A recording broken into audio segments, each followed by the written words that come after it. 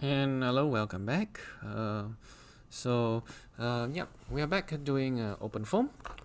Okay, so in the last video we were talking about some introduction to LaplacianFoam, and of course we're going to compare the various files and see what entries need to be put in to make a LaplacianFoam work. Alright, so we talked about the meshing already. At least in the cavity case, it used block mesh stick. This one uses ANSYS to form. So that's a bit like SnappyX Mesh, except it uses an ANSYS file instead of a, what do you call that, 3D STL file to generate the mesh. So, though if you don't use ANSYS, it's really not too concerning. You can always use the STL file to build your geometry, and that's I use SnappyX Mesh, which was already introduced in the OpenFoam intermediate video series. Okay, so let's take a look at we already went through control dict, we went through the zero file, and we went through the transport properties file. We saw what the similarities and differences were. And let's go to look at FV schemes. Alright. Okay, so FV schemes. Oops. Must be getting sleepy. Alright. Yeah, so again, DDT schemes are very similar. Gradient schemes, well, it looks like you need to introduce this thing called the gradient of t if you want to help it to solve a Laplacian form. So, and then the divergence schemes here. Of course, in the turbulence model, there are a lot more. But here, there's basically no turbulence model, no divergence scheme as well. So you can just leave it kind of empty. And then we have this thing called Laplacian schemes. Laplacian schemes, in the Laplacian form, we have this Laplacian dt and t, which is the Laplacian using thermal diffusivity and temperature, and then we use a Gauss linear corrected. Okay, so these things will need to be changed. Of course, we'll probably need to add this entry in. And then of course we want to see what effect this default folder has. Of course, on the interpolation scheme is pretty much the same, and the SN gradient schemes is essentially the same. So that's it for FV schemes. Alright, so FV schemes, yeah, you should know already by now. It's some inputs that we need to put in for the solver to run. Some information we need to tell the solver, okay, how do we solve the thing? Which scheme do we use? So these are what FV scheme and FV solution are about. So speaking of that, let's look into FV solution.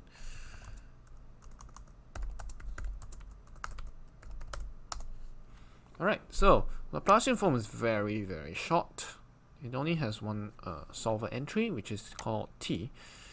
Okay, so T has this solver called PCG. Not really concerned about what that is right now. It just has this solver, this preconditioner, this tolerance, and rel tolerance or something. So at least this T entry with these information should be inside this solver's entry. All right, with the curly brackets, semicolons, yada yada yada. And the other difference want to bring to your attention is that, well, we have a simple algorithm for solving instead of a piezo algorithm. So this is a semi-implicit pressure link equation algorithm, which is very iterative in nature. One of the most basic or OpenFoam or any CFD algorithms, one of the most well-known, well-studied. Okay, and yeah, there are many good videos on it. And basically, we just have this simple algorithm here. So we just need to add in this T and this simple in order to make Laplacian form work on, let's say, this one. Okay. So yeah. Why are we running these files? I mean, why are we doing all this examination? So that it's easier for us to learn when we have some form of reference point. And yeah, we have studied we should have studied turbulent flow before, and this is just the difference between the turbulent flow and piezo foam solver and the Laplacian foam solver. So you can see the Laplacian foam is pretty simple in nature, so I don't have to worry too much about complications. Conduction solving is very easy compared to turbulence modeling. Okay, so yeah, what is next? Okay, so we want to also look at the all-run file to just examine how this Laplacian foam is run. So this is again an ANSYS to Floam. Alright, so it runs this on the flange.ansys. It's not answers, it's ANSYS, and it puts it at 0.001. And then now we start running Laplacian foam. It says run application, say get application. And where does it get application from? It gets it from the control dig file. And then it rest is the rest is just post-processing. You only need to run Laplacian foam to get your data. So let's see the data at 3 and VI the T. Okay, so this is the temperature field. All right.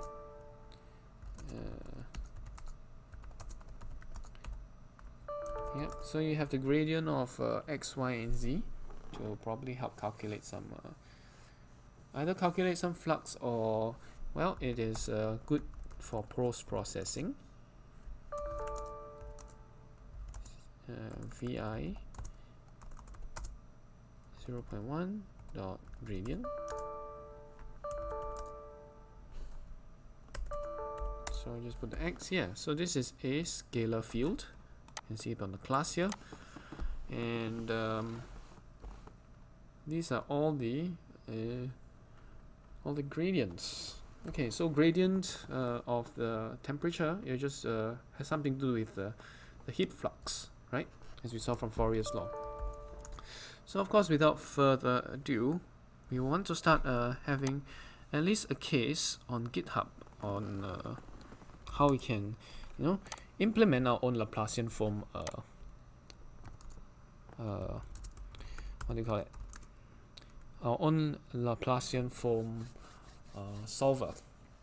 All right, at least a heat transfer. So I'm going to go to GitHub and make a new repository.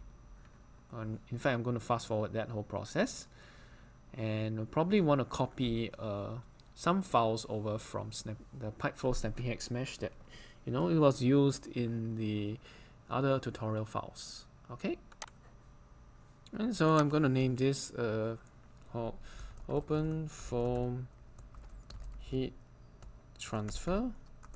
I'm going to put a small cap, small letter in front, tutorials or YouTube. Okay, so tutorial files for OpenFoam heat transfer. Okay, so I'm just going to initialize this repository with a readme and create it. Okay, so I'm going to clone it directly onto this place.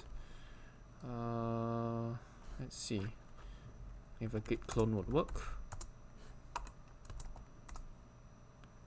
Okay, so this is not an empty directory, so I'll need to make a new directory. So I do make directory. Let's see. Or maybe I'll do it without the dot. Oh, sorry. Git clone.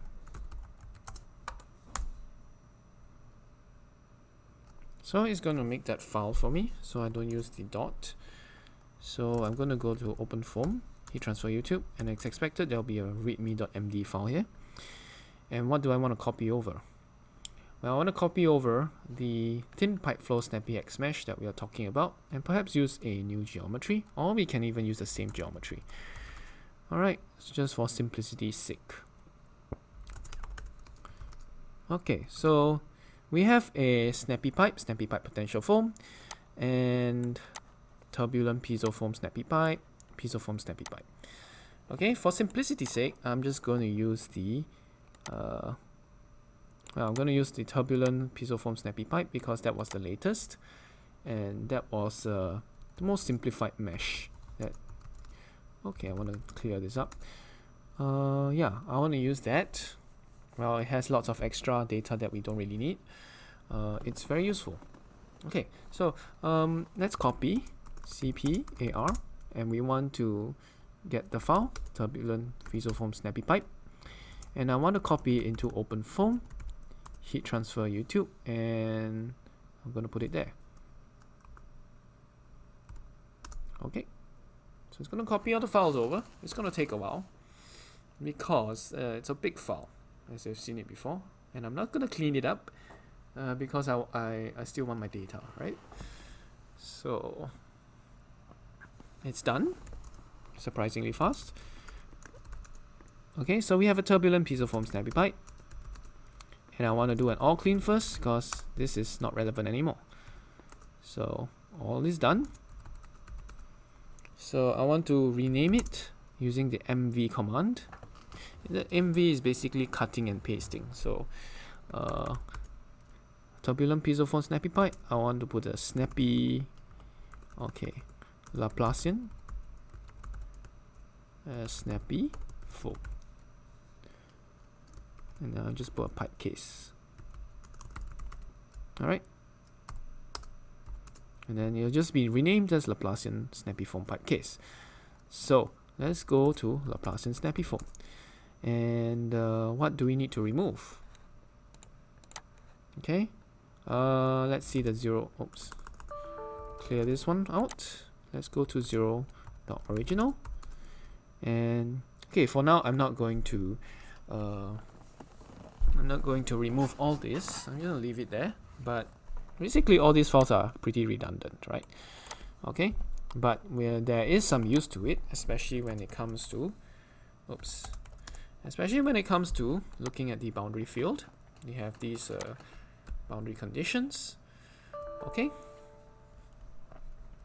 then we'll try to make heat conduction going through a rod, and then we see the temperature profile over time. This transient heat conduction.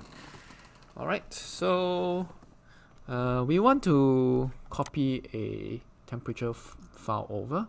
So let's cd is 0, and then yeah, we'll copy this address. So that's a good thing about having two windows out. Copy this address, and then we'll paste it here. So CP_AR. That's my habit. I'll have this, and I'll use the T file, and I'll put it here. And there we have a T file. Alright. So we'll have these fields. Okay, so we'll need to rename the patch, but we'll just yeah, might as well do it now. Okay, so what are the patches? Well, a simple way is to just copy and paste. I'm gonna write this in, copy and paste this, and I'm gonna quit. I'm going to go to T, and I'm going to delete all of this because we don't really need that. So it goes by a fixed value. Okay, so we have a top patch, we have a wall, and a bottom patch. So okay, so what's the top patch? Top patch is, let's say, the cool end. Alright, so instead of a zero gradient, which represents no heat flux, I'm going to change this into a fixed value because that's a cool end. Of course, we can do a zero gradient as well, as to see how an adiabatic rod actually heats up.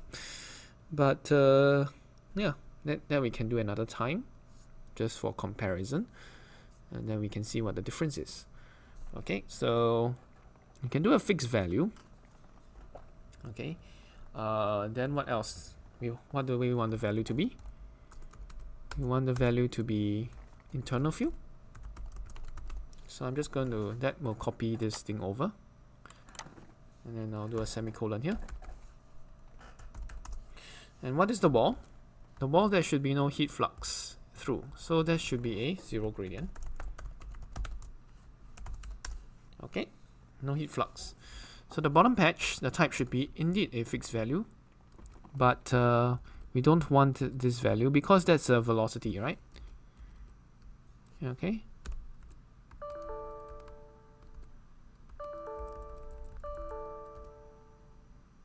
Seems to be skipping. Oh, whatever.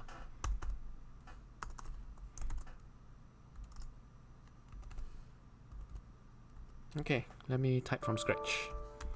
Okay, so 4 spaces, curly open, 4 spaces, curly closed, and I'm going to tap in. So what's the type? I want a fixed value. Okay, that's the value. I don't want the internal field value, of course. I want a uniform. What the uniform value is, maybe 600 Kelvin, 573 Kelvin, whichever, right? So I'm going to put 773. So that's about 500 degrees C. Okay, very hot rod is being heated by a flame, for example. So that's it for my T file. Nothing too fancy, nothing too new. If you have already done our OpenFoam tutorials, it should be pretty simple to you because it's been explained there already. So what is next? Let's take a look at constant. VI constant. Oops, sorry. CD constant. Or CD dot dot. Go to constant. Alright, so it will have a transport properties. Okay, so let's add in that. Let's add in that to the DT. Okay, so we'll just add this in because it's just extra data, right? And we see what happens. 4e minus phi or phi. Okay, so that's all we need to do. In the transport properties, you'll give that a thermal diffusivity to work with. So in the next video, we'll stop for now, and we'll just commit these changes to GitHub. Okay, so git add dot git commit message LaplacianFoam edit in progress. So it creates all this and git push.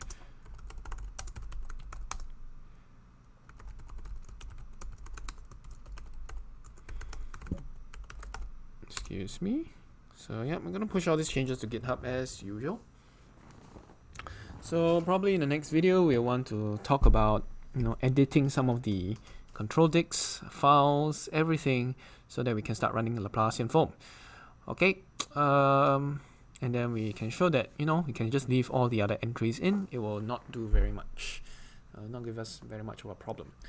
So, thanks for watching, guys. Appreciate it. If you like it, do subscribe, do leave a like, do leave a comment if you have any questions or you like this video a lot. Thanks for watching. I'll see you guys again in the next time. Bye bye.